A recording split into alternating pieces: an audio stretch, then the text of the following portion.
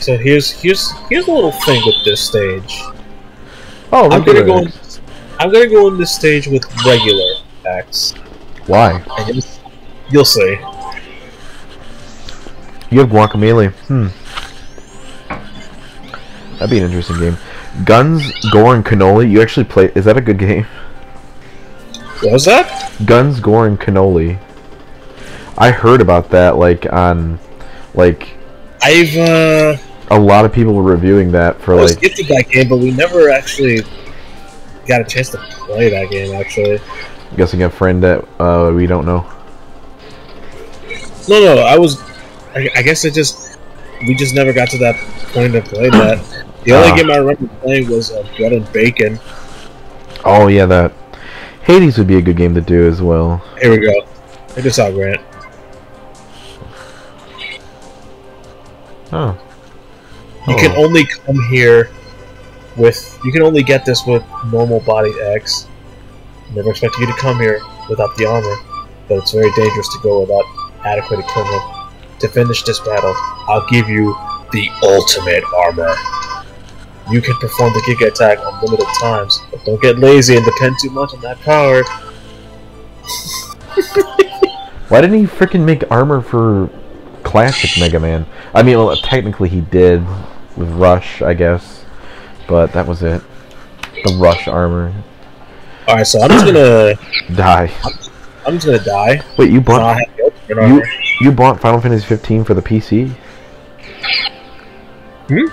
You bought Final Fantasy 15 for the PC?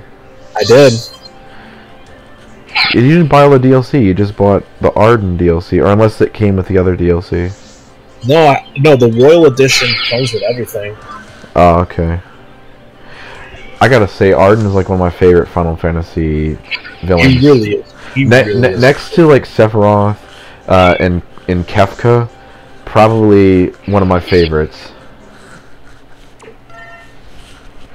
Garland also pretty good too. But yeah. I'll say flat out. Fuck. Cypher. Cypher is the worst. Which game is that? I forget. X8. I mean X8. That's Final Fantasy 8. Got X on the mind. I'm sorry. X gonna give it to you. Anyways, check it out. The ultimate armor. Oh yeah, I've seen stuff like this. I think can't you get this as a spirit in Smash Brothers? I think so. I think you can upgrade X, if I remember correctly. I could be wrong though. I don't remember. And I can just do this forever.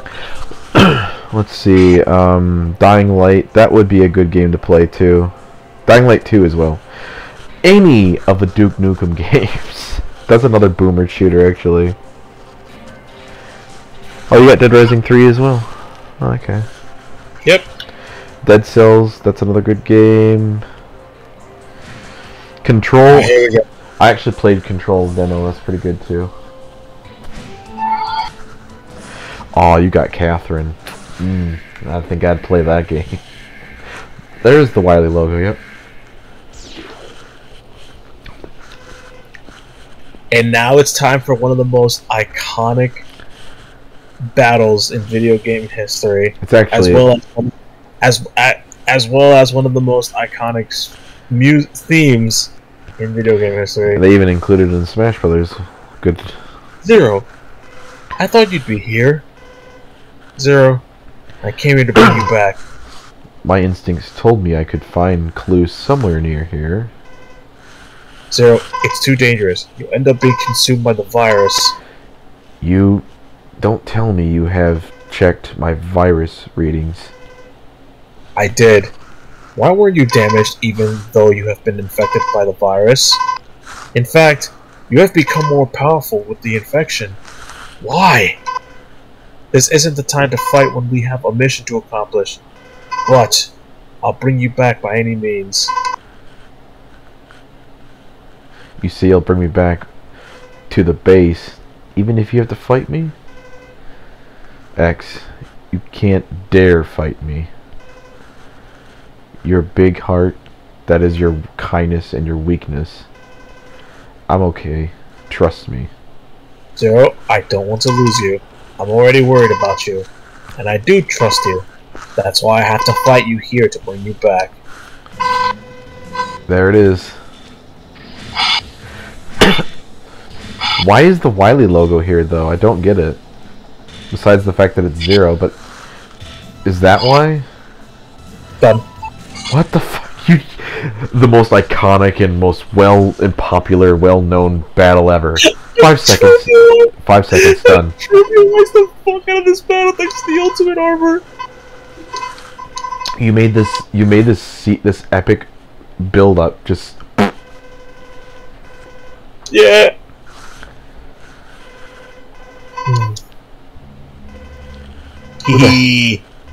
It's Sigma. Of course. But then, here comes Zero, about to save the day. So Sigma literally does nothing in this. He's not even. He just wants to. Here's the funny thing: if I fail, like, there is a scene. There's a. What's the word I'm looking for? There's a scenario where you can actually fail to destroy the colony, and it actually lands on Earth, and then Zero's virus power becomes so strong that he becomes evil. Because he becomes... What was it called? He becomes something else, I believe. Yeah. What was his name? Nightmare Zero? Virus Zero or something. Oh, Nightmare Zero is X6. Oh, because there was a black one. Maybe that's the black one I'm thinking of. Oh, I'm not. That's just Black Armor Zero. Oh, never mind. Alright, I'm looking at... okay. I hate to do this to you, man. So, well, not hate to do it to you, but I'm just... It's actually gonna make me seem like I do nothing, and I haven't touched grass either. Because of... This is gonna prove that I don't touch grass. Wait, who are you fighting now? It's boss rush time, and now I'm about to fight Izzy. Okay. So, I'm about to prove... Watch me trivialize these fucking boss fights with the ultimate armor. Let's find out.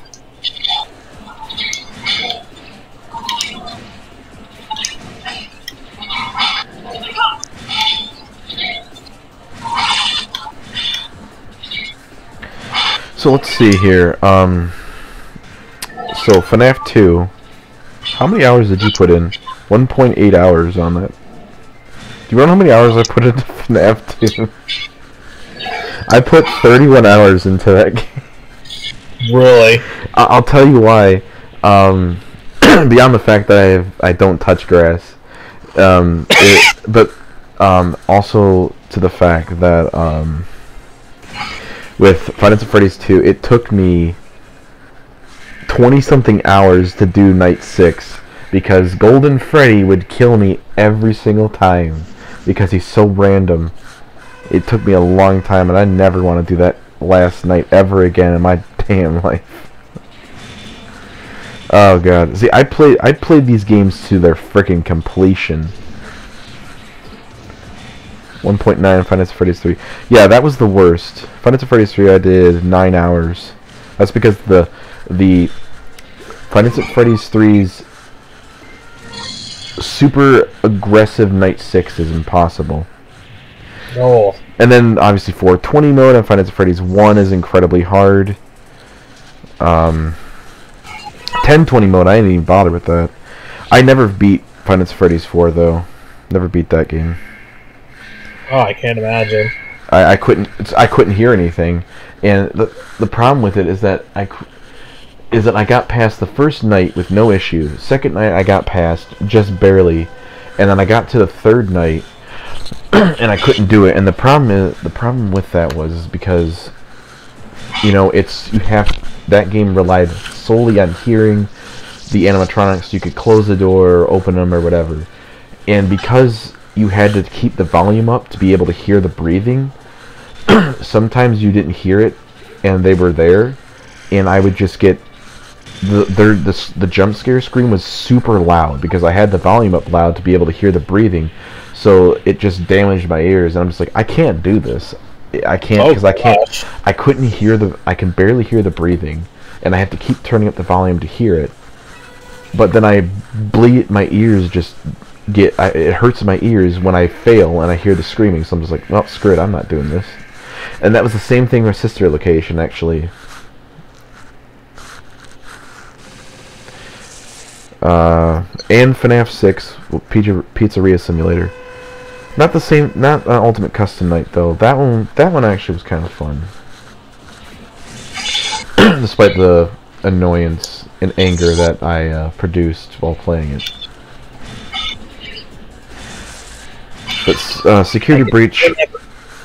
I can't even imagine how annoying that must have been for you. Ultimate Custom Night, I think I got up to 4,000 points.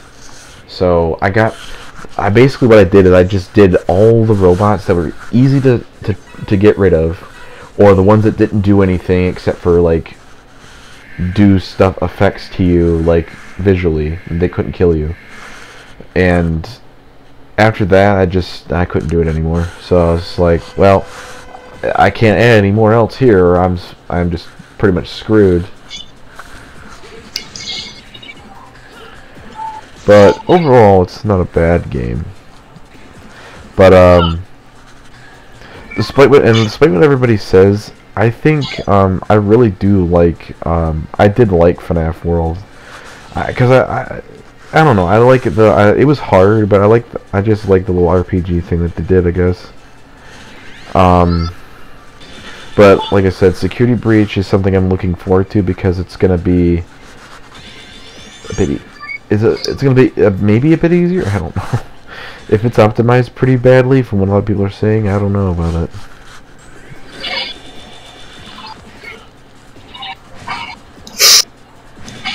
That would have been so dumb of me.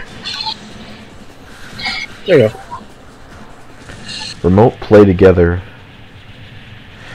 Oh yeah, they're doing that sale for like remote games to play. Wasn't that thing that Steam did where you could connect to each other via their thing instead of using Parsec? I think so. Even though it's worse and Parsec is better. It's not stable. Oh, have you heard of a game called 20XX? Yes. It's pretty much Mega Man. It looks like it's Mega Man X. But like, yeah, it's like Mega Man X, but it's a female character. There's also Mega Gal too. I have that one. I need to get Mount Your Friends. That would be a good game to play. Ah, the game with the dangly penises. Yeah, or maybe I don't know. I don't know if that would actually be playable on YouTube.